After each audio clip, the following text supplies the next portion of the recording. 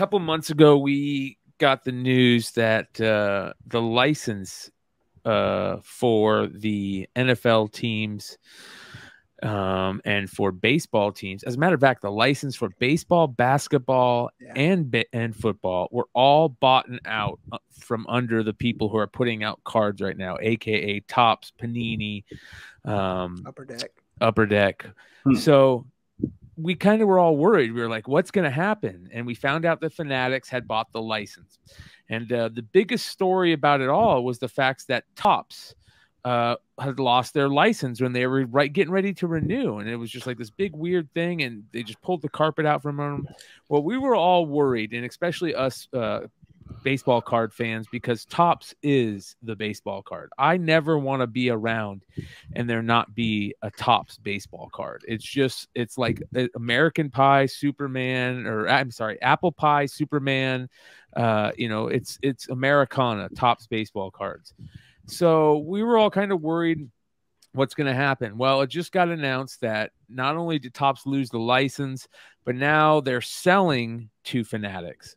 So that's actually kind of good. I think it'll continue the Topps brand, the Topps name, and it was sold for what, $500 million, which is really sad because I think we all know that Topps is worth more than $500 million. But when you're in a corner like that and you don't have the licenses anymore, it's very easy to just be like, screw it, let's just sell it. Yeah. And good on them. I'm glad Topps did. $560 million in revenue in last year alone. Yes, exactly. It's crazy. It's bonkers. Yeah. So, anyways, it's a good thing in my opinion. We're gonna get the Topps brand. It's gonna continue. We still don't know what's gonna happen with football cards and basketball cards because of Panini. Yeah. Panini, I think it's what, till 2025. I know the Topps license. It's like 26 or something like that. 25, okay. 26. So we're gonna get a couple more years, but Fanatics is just going out there and buying up everything. Like, they are becoming the monopoly of sports. They own teams. They own every anytime you buy any type of apparel for any sport of the big four, it's from Fanatics. Yeah. They're in Lids. Yeah, they're in bed with all the brands, the sports. They are just buying it all up. They own StockX. It's absolutely crazy what the Fanatics guy is doing. If you buy anything from a team's website, it's coming from Fanatics. If you buy from MLB.com, NFL.com, NHL, it's coming from Fanatics. And they sell they sell memorabilia already. I mean, I don't know if a lot of people realized how big Fanatics already was, and some of them think they came out of left field, but they're huge. And I agree with you. It looks like, reading the tea leaves, if they're smart, we won't notice much. It's owned by Fanatics. They just better not mess with my garbage pail kids. I'm with you, bro. I'm with you. Mitch says Fanatics is one of the most fascinating business stories of all time. I don't find that they get enough credit for when they started and what they've done. Now, correct me if I'm wrong. Excuse me, the guy who owns Fanatics, who started Fanatics, now owns the 76ers and the Eagles, or just the 76ers? Someone from Philadelphia. I don't know. Because he was the guy that had Meek Mill hanging out with him all the time, him and Robert Kraft. That the guy who owns Fanatics is introduced Meek Mill to Robert Kraft, and you saw them together all the time. And he's all about prison reform, which is cool. Which I think everybody out there understands that the prison system needs to be reformed. But he's got a lot of money, man. The dude is just killing it right now. He's like the Bezos of sports. It's unbelievable. Yeah. So it's kind of rough when a guy owns a team too, and now he sells everything. So I don't know. It might be interesting to see where that goes, but at least we're gonna get cards, Topps cards to continue. Ryan, I know you're a sports fan. Do you dabble in cards? a little bit, or when you were a kid? I know we've had some conversations about cards here and there and private messages and stuff, but yeah. So I used to have I have a lot of football cards primarily, and some basketball cards. Most of my stuff is like dates back. In fact, I stopped by a card shop recently just to see kind of what was going on and what what's going on in that arena. And I thought it was unbelievably crazy to hear that it costs $200 or so to grade a card from PSA, which is, I guess, their staple in grading. And that's what the guy told me at the shop. He says like $200. It's a year and a half wait or so to get cards there and back because of how backed up they are, as it's got flooded with grading submissions, and that's why they jacked the prices up, which probably brings up some a little bit later. But I have all those cards, like Upper Deck. My collection is back from like when Favre was around, Favre rookies. I might even have some Brady rookies by accident. And then I recently picked up a few basketball cards. What is that? Oh, like Garbage Pail Kid. The Tops Now said this was the Buster Posey retirement, and I actually struck it and got one of the 1 in 25s when they sent it out. So, And so I was thinking about, breaking it there. I guess the thing that they do now is they just buy a big case. Like, I could never even think about when I was younger was buying a whole box of cards and opening the packs all up, which sounds amazingly fun. I would love to do that probably. But when they told me like a box, like $500 for a box in hopes that you might get a card that's $2,000 in it or something like that. Yeah, I remember when I was a kid, my neighbor, in his 40s, and my older brother, my neighbor had a career. My older brother worked. I wasn't old enough to work yet. I was like, lemonade stands and cutting lawns. Went to a card show. I was all excited about my one box of 1990 Donruss baseball. Remember the red border with the black speckles?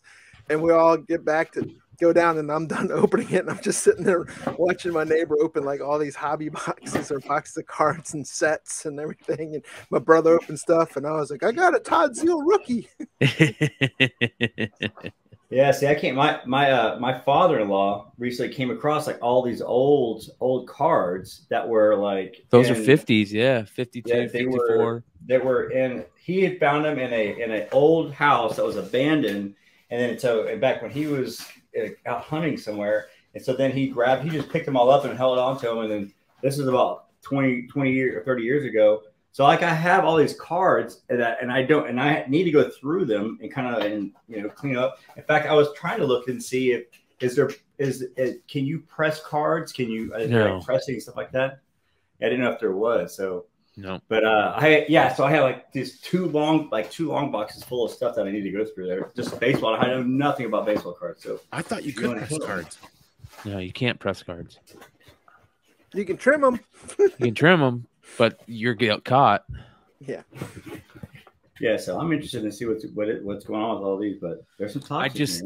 I was just telling the guys before the show, I literally just got done buying a huge collection from my LCS of cards, and I probably have, I don't know, there's probably 27 or 28 monster boxes just full of cards I'm going through.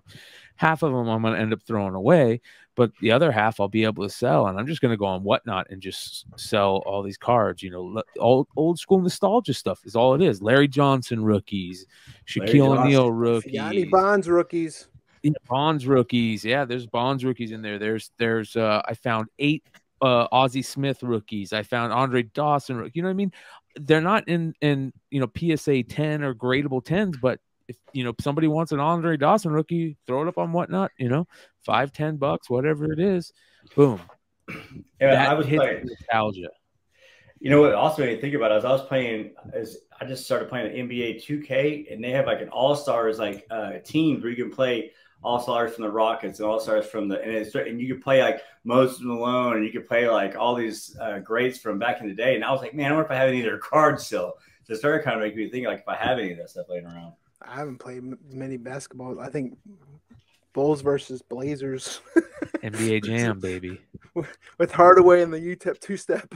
Yeah. See, I think all this talk about cards has me kind of getting nostalgic for it. Dude, that's a Hank Aaron, bro. That's probably like a $300 card, bro. But I don't know if it is. I don't know. I can tell you right now. And it was like a reprint set. Is it a reprint set? Those aren't reprints, bro. Hold on. Look over on the back. Wait, look, turn around. The one I don't think is a reprint. Are they? Yeah, that's a reprint. Yeah, that's a reprint. What about the other one? But the still was like a.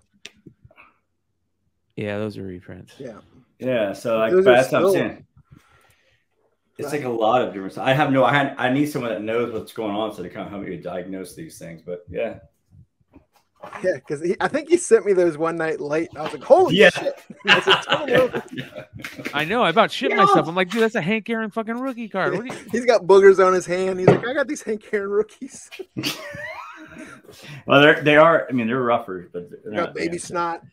Yeah. Have my kids playing with them. Both. I mean, all this talk about cards has me nostalgic for cards again. I grew up, mowing somebody's lawn. Here's $10-15 running on my bike up to the LCS. And we had back in the day a specific, in the late 80s, early 90s, they had specific card shops back then where I grew up, separate from LCS's. And this one was like the second floor on top of a coffee shop. You went up the stairs. All this guy specialized in was in sports cards and comic cards and magic cards. That was it. That's all he had. And I would go there and I would spend all my lawn mowing money on packs. And my friends and I would crack packs on the front porch of the house looking for our favorite players. That has me, all this news has me really nostalgic and getting back to that. But in the same fashion, I'm like, where am I going to put everything? What am I going to do with it when I'm done cracking the packs? Although card collecting is a lot more condensed than comic book collecting. I'll say that much.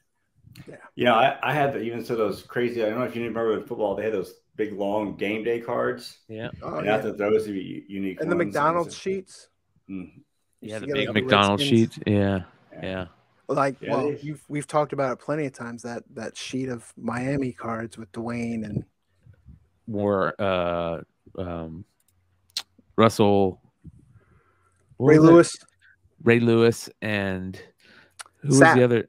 Warren Sapp. Thank you. Yeah, that whole sheet, but even just the cards perforated sell for great money. But a Rock one just recently sold for like $399 raw. It's nuts. But it's crazy because I have like a Jerry Rice rookie, and it's not even worth that much though. Yes, it is. Jerry Rice rookie is worth a lot, dude. In a PSA 8, it sells for like $300. In a PSA 10, it sells for like $80,000. Yeah. What? I have one in a piece of glass I've had forever. Yeah, dude. If it's in high grade, dude, you should take a look at it. If it's centered well and it's got sharp corners, you get that sucker graded. That's worth paying $150 to get graded. If it looks like it's a 9 or a 10, that's worth getting graded. Yeah, Barry back Sanders. in the day when we had those screw cases. That's what I have it in. I have it in a screw case. Yeah. Barry Sanders, Joe Montana, and Jerry Rice were the three that I collected heavily as a kid, and I wish I would have kept all of those. And Alonzo Mourning, of all things, I used to collect Alonzo Mourning rookie cards just like fanatically. Yeah. I found a bunch of Alonzo Mournings. 30 of those Fleer Ultra Mourning rookies. Yeah. Nice. I collected Falcons like I do Venom. Like I collected every single one of them, including like Favre and whatnot. So I just have like all the Falcons players and Dion and Andre and Favre. Yeah, I found a bunch of Andre Risons, Deion Sanders today. Oh really? I found. Let me know. Yeah. I'm gonna do it. I'm McClay. I'm seriously gonna do it. I'm gonna message you in the next couple of weeks, and like maybe you can help steer me towards a sealed box that's quote unquote affordable in my budget that I can crack just for nostalgia purposes on a YouTube show. Oh yeah, just to relive. Always has like those weekly articles of cracking cheap wax, they call it. Or let's do it together, Andy. I'll get one too. Yeah, I just like not tens of thousands of dollars, but I'd put a little bit of money into something for a chase of maybe, like some people are chasing.